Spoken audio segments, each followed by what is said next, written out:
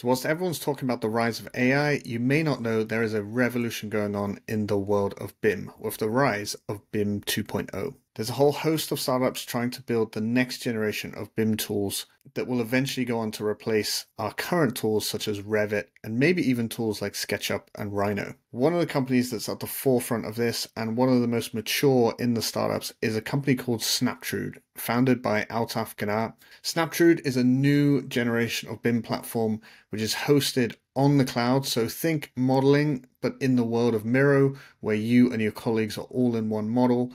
You can quickly go from bringing in a site model, developing initial feasibility studies that takes minutes rather than hours, and you can even harness the power of AI to dissect the brief and pull out key metrics like programs and areas. So in this episode, we're going to sit down with Al and talk about the future of BIM 2.0 and what Snaptrude are building.